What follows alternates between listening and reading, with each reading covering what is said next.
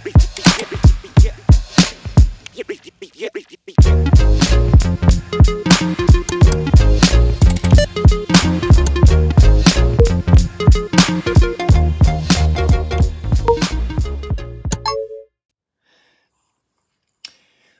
everyone, that is us down on the table cam with the Artemis 2, the top coiler.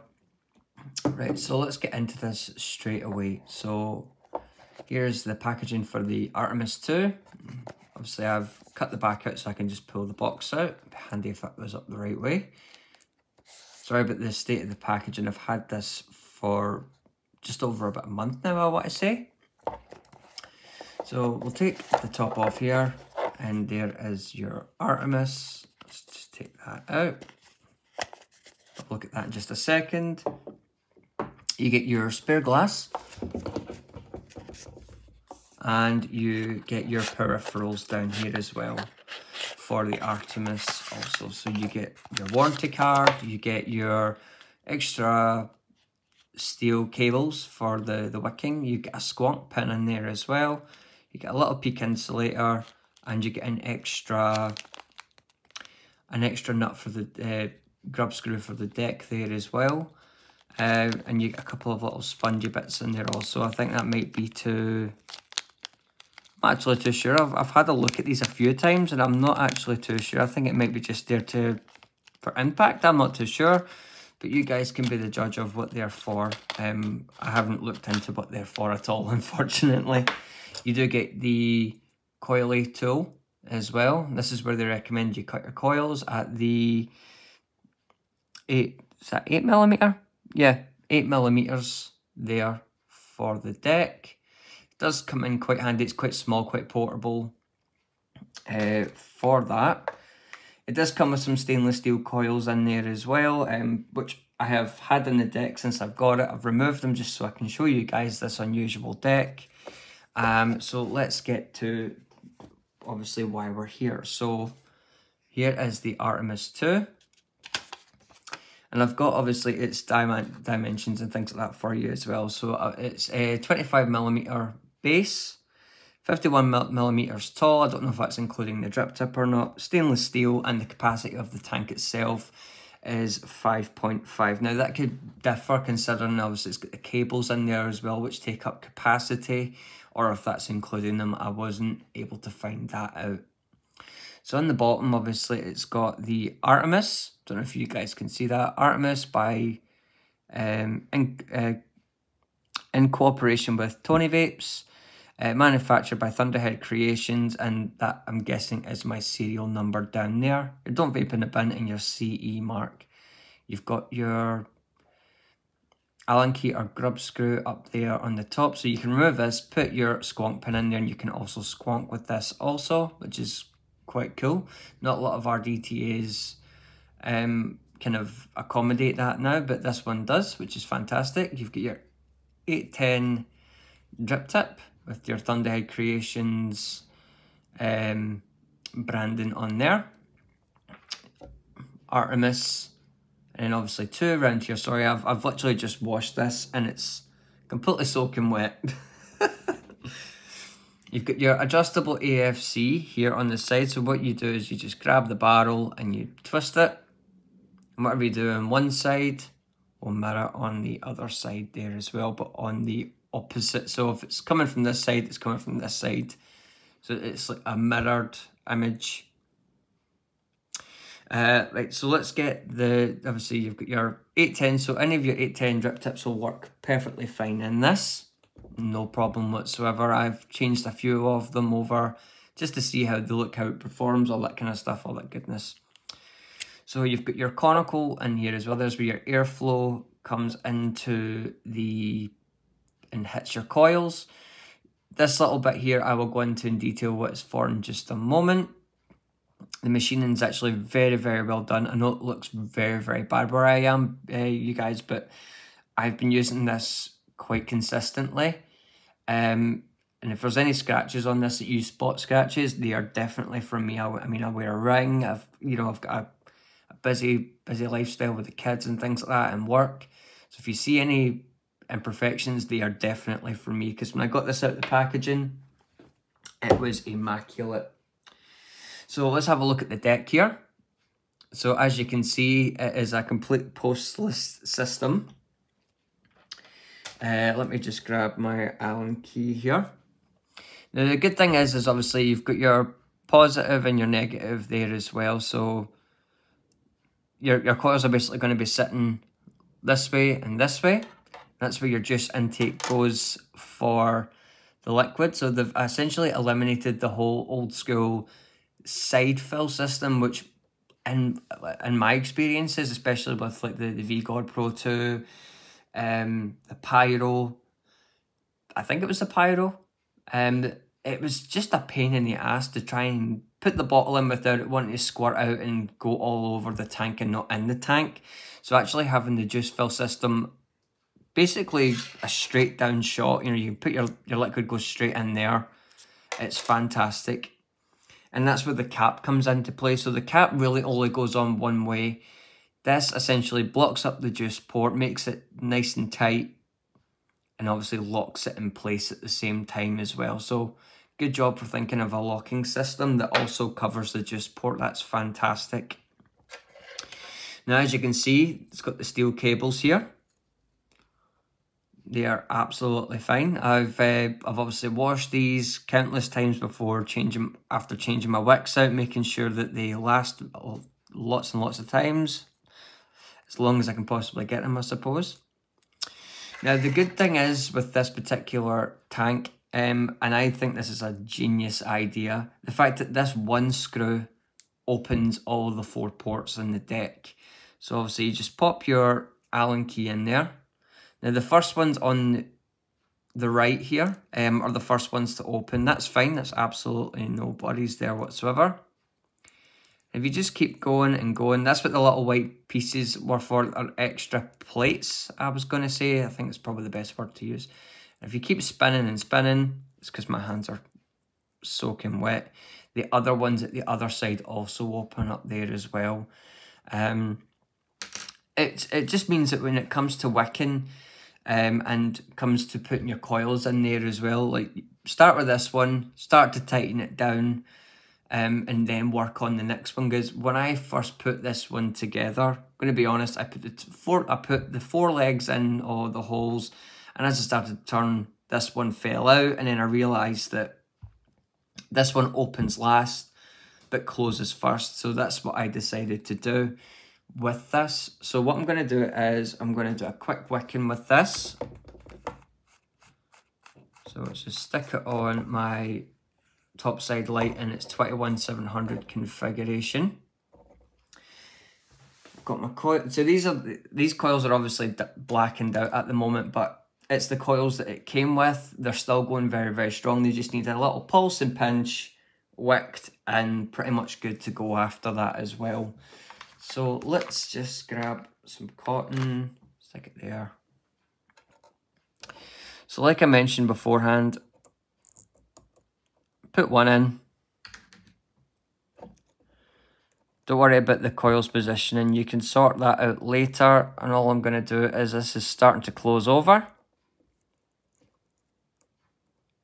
which is great. So that one's a little bit, it's still a little bit, they're obviously spring loaded.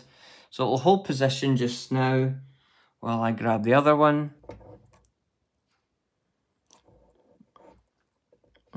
Like so. Don't worry, again, don't worry about the positioning. I will adjust them in just a second. So all you do is you start to tighten it down. You feel the resistance in the key. Don't go any further. I think these are 3mm inner diameter coils. I'm going to get a coiling rod here. Let's use the 2.5 now just to move it. Move it into place. Obviously your airflow is basically going to come to about here. So the best thing to do is try and leave, say, actually there's a good reference, about 2.5, use the 2.5mm coiling rod, and you can actually see that's where you would get your kind of perfect airflow. So what I'm going to do is I'm going to move this back just a bit. Perfect. So let's see, so it's sitting at a 0.1 at the moment. So let's just, oh, don't do that, James, because your stuff will go all over the place and then you'll cry. give them a quick burn.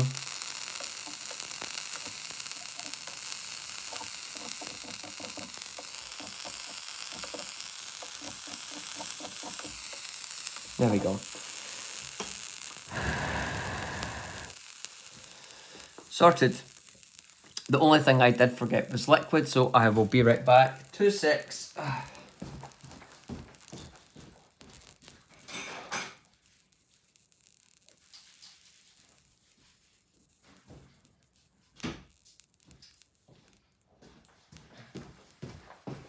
There we go, back. Sorry about that, guys. That was a quick second just to grab some liquid. Right, so when it comes to wicking this, it is probably the easiest thing out there. I mean, you're essentially wicking this like you would a dripper, because all the capillary action's obviously going to be happening from the bottom. What I would say to you though, this will sound a little bit strange, but because obviously the tank's empty just now, what we want to do is get, and what I've been doing personally is putting a little bit of liquid inside these before I put the cotton in. It just essentially prepares the, in my opinion, it prepares the cables a little bit. So I'm just filling them up just a little bit. I'm using some Guerrilla Warfare from Live Lounge Liquids. Go and have a look at their stuff, guys. They are fantastic liquids, nice guys as well. Just grab my cotton. I'm just off camera, I'm just teasing my cotton into place there like so. What a pain in the ass this cotton is. I'm using Cotton Bacon V2. Not my usual God's cotton, because I couldn't get any from work, so I had to grab the next available thing. So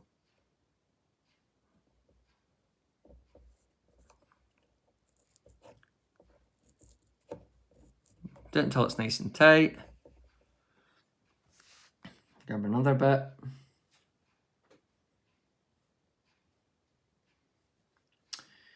There we go. Just realised I've been doing this off center the entire time because I'm an idiot. But never mind. It is what it is.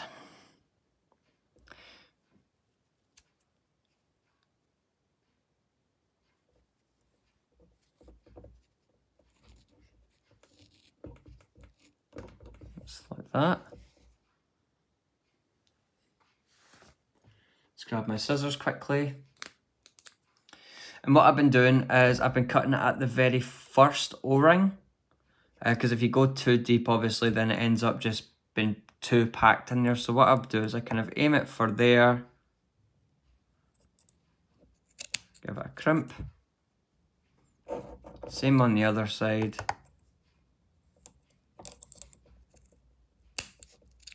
I'm going to thin it out just a little bit as well, because obviously I'm using and a thicker liquid as well.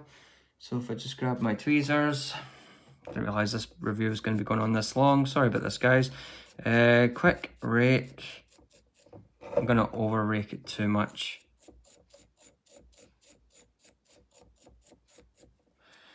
Like that.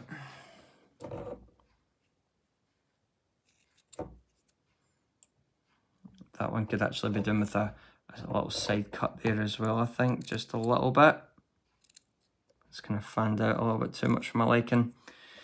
Right, so there we go, nice and easy. So all I'm going to do is grab, a bit like the dam method, up, put the tails in, pushing up, lift the tails in, and just follow in with the rest, like so. There we go. Just neaten it up a little bit. Same on this side. I keep hitting the camera, sorry guys. I'm trying out a new kind of setup at the moment, and I keep hitting the camera because I'm left-handed.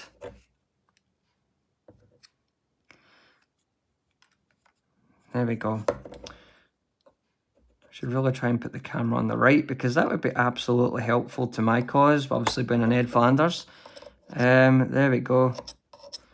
Like so. All I'm doing is I'm just giving it, if you feel, one of my pieces of advice, stay still camera, one of my pieces of advice for you would be is if you feel like you're pushing down on this and it's just resisting and resisting. The best thing to do is just flick it back out again, another quick rake and maybe a slight trim, and it should fit without any worries or issues. But there we are, that's pretty much the Artemis done in a nutshell. I just need to wick it up. A bit of juice on the coils, like so. I know it looks like I'm going kind of ham here, but it's alright. Now it's sitting at a 0.11. Lovely. And pop the lid back on. Well, it'll help if I filled it up. I'll tell you what, I'll do that off camera. So obviously grab your bit with the nipple, if you like, or the stopper. Pop it into place. Drip tip on the top. And that is the Artemis 2 by Thunderhead Creations and Tony Vapes. Let's go back up the top and I'll give you my final thoughts. Any pros or cons that I found along the way. So let's go.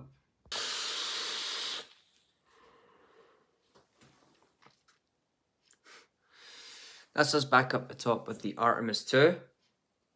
Sitting pretty on top of the Atocha Juma Green. This has been a fantastic combo for me because I'm getting plenty of liquid, coils that are really good resistance, airflow's nice and smooth as well. I don't really have any, like, my only kind of particular con, let's get the cons straight out of this straight away. My only con for this is some people, not everyone, might find that this tank is too tall. That's it. Because I don't really see anything wrong with it. 25mm is a decent size. You know, you're not going overboard, or you're not making it too small. It's made out of stainless steel. The machining is completely solid. The engraving's done very, very nicely as well. It's not overly branded either. You know, it doesn't say Thunderhead, Artemis, it's just kind of Artemis and then a 2 on the side. And it's got this lovely cage around here. I'm guessing it's meant to be like the number 2 as you kind of go around it.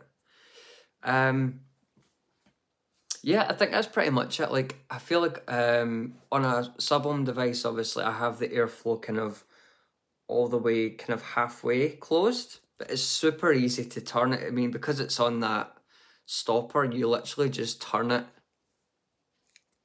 So easy just to turn it. So put it about halfway.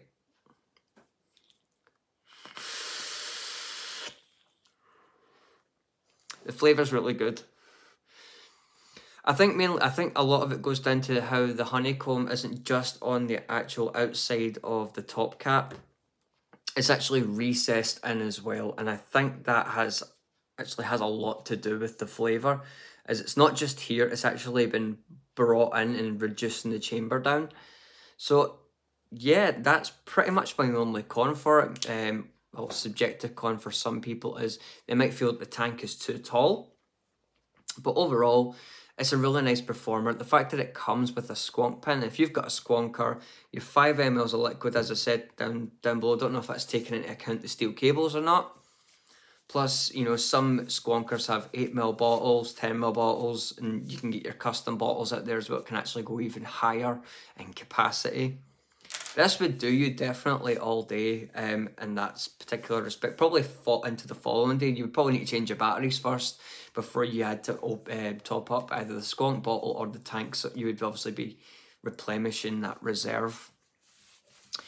The steel cables are wicking up very, very nicely as well. I haven't had to go, for goodness sake, and had to try and rejig the cotton around or what have you. It works out very, very well in my opinion. What I would say is when you're wicking it, just take your time and just follow that first step that I did by putting a little bit of liquid on the steel cables to kind of prepare them for the wicking process. As you can see, I've got the liquid in my tank now and it works perfectly fine. It's keeping up, and you know me guys, I've got it on a Manc mod and it's performing absolutely beautifully. And I've obviously changed the drip tip to kind of be a little bit more matchy, but you know, you can, it's its own drip tip. Obviously it's a little kind of stockier than the standard I don't mind the branding too much on that because it's so subtle. You don't notice it until you're really looking for it. It's comfortable, absolutely. And there you go, there's just another one just to kind of pull it off. Green for green. So yeah, so before obviously I finish the video, I just want to say a massive thank you to Thunderhead Creations, sending this to Mark over at Nature Vape, who then sent it over to me as well for the purposes of review. Thank you so much, Mark, for, you know, essentially investing in a small reviewer like myself, and to Thunderhead Creations as well, for allowing them to do that. So thumbs up from me. I'm going to leave all the usual links in the description below. Feel free to leave a comment if you like what I'm doing here today, or any other content that I have on the channel so far. Feel free to hit the like, subscribe button. Helps me out a little bit, lets me know that what I'm doing is the right thing for you guys, because that's what's the most important thing. And I'm giving you decent, well, and hopefully decent content. And I will see you guys very soon. Take care. Bye-bye for now.